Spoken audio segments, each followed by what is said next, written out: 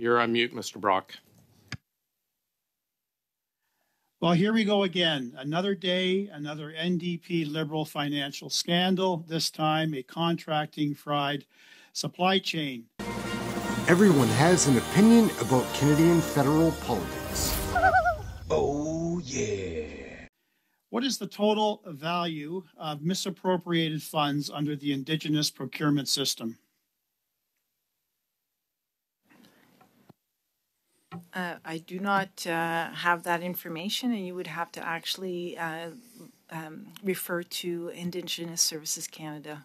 We are working on the 5% related to PSPC's targets.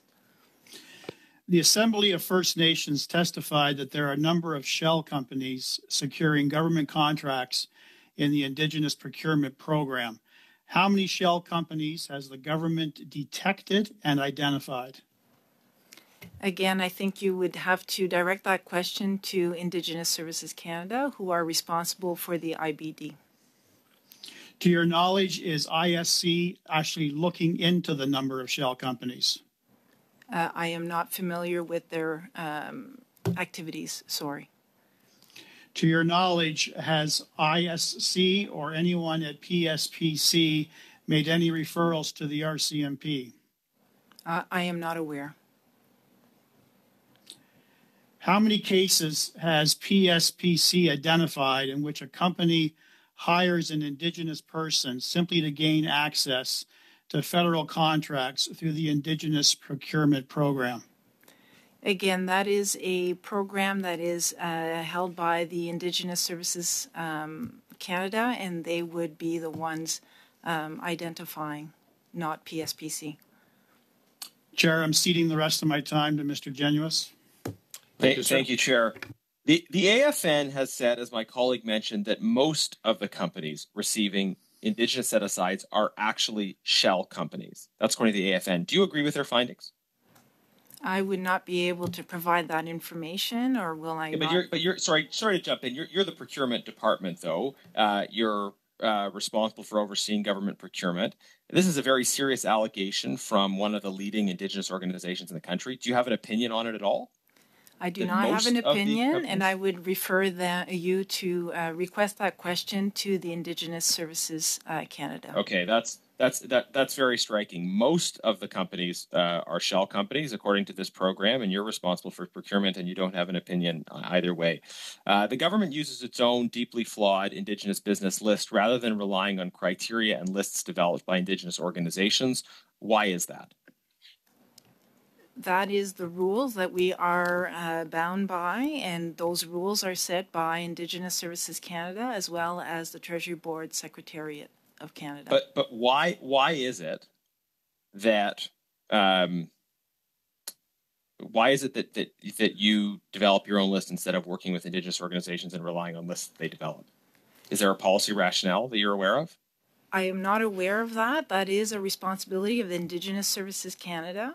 And we are bound by those rules, and we are working on how we can actually increase Indigenous... So can I just clarify then, they make all the rules and you make none of the rules with respect to how you define what is an Indigenous company or what is or is not a shell company? Do you have you don't have any role whatsoever, you're saying? No, we do not. That is the Indigenous Services Canada's responsibility to develop those definitions. How come you're responsible for procurement for everything except Indigenous procurement then? We are responsible for procuring and trying to increase the Indigenous participation in procurement, but the rules related to the IBD are not ours, and the rules to the PSIB is not ours. Fraud prevention in a general sense, is fraud prevention part of your role? Not in the Indigenous Services Canada IBD. They are the ones that are doing the audits and the validation of those companies. It's bizarre to me then that you are the procurement department. Presumably you're supposed to have some expertise on this area, and yet you're taking none of the responsibility in the particular case of Indigenous procurement. I want to ask as well, the way to prevent shell companies from giving all of the work to non-Indigenous companies is to have subcontracting requirements. And that's why the rules require that a certain proportion of subcontracts under the Indigenous set-aside go to Indigenous companies. Are these subcontracting rules enforced? So there are various ways for us to actually increase Indigenous participation in our contracts. One of them is for the prime contractor. Sorry, very limited time. Can you answer the specific question? The 1/3 subcontract rule, is it enforced? But in what context do you want that? Like if there is an Indigenous requirement... Ma'am, it's very simple. When an Indigenous company receives a contract under a set-aside, they are required to have 1/3 of their subcontracts be Indigenous companies. It appears that there is no tracking of this. Very simple question. Is this 1/3 subcontract rule enforced? Yes or no? That would be enforced by Indigenous Services Canada. Is it being enforced right now? Or you don't know? They would be the ones that would be able to answer that question. Ma'am, it either is being enforced, it isn't being enforced, or you don't know if it's being enforced. That's my question. Which is it? You would have to refer to Indigenous Services Canada to obtain a response to that question. Mr. Chair, I believe that's my time, but can you put the question to the witness and insist that she provides a response? If she doesn't know, she doesn't know, but she should tell us she doesn't know. Is the requirement being enforced? I think I've asked the question 4 or 5 times now, and the witness has an obligation to answer it. Ms. Paquette? It would be the responsibility of Indigenous Services Canada to actually enforce that, and they're doing the audits and validation of this happening, and that's what I know. I don't know whether or not they are doing it, but I would say that that's their responsibility, and therefore they're doing it. Maybe I can ask. Okay, so she doesn't know if it's being enforced. Yeah. Does PSPC, maybe I can just ask for Mr. GENUIS, does PSPC not have an oversight responsibility for that, considering its purchasing? Not in the Indigenous services, for the IBD list, we're not the ones responsible for validating or auditing that list. The list or for purchases? For the directory. So we're responsible for procuring. We're not responsible for the directory, but we need to actually validate the through I apologize. the directory. I just want to make sure we were getting the right question to you.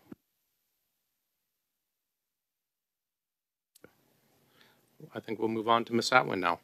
Yeah, sorry, Chair. Just a point of order, though. Sorry, Ms. Atwin. Just 1 second. Did that not answer the question as put forward, Mr. GENUIS?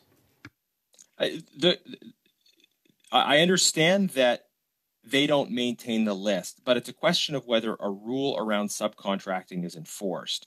That is a responsibility that should follow the procurement department, and the witness is saying she doesn't know, which is. So I guess the question is the rules being enforced around subcontracting, not the list, but the actual contracting rules being followed for subcontracting? So Indigenous Services Canada are responsible for the PSIB. They are responsible for the definition. So the companies that they have in their directory would actually follow that. The subcontractor, or the 33%, is still under their purview to investigate.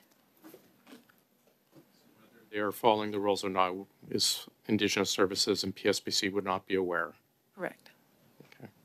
Everyone has an opinion about Canadian federal politics. Oh, yeah.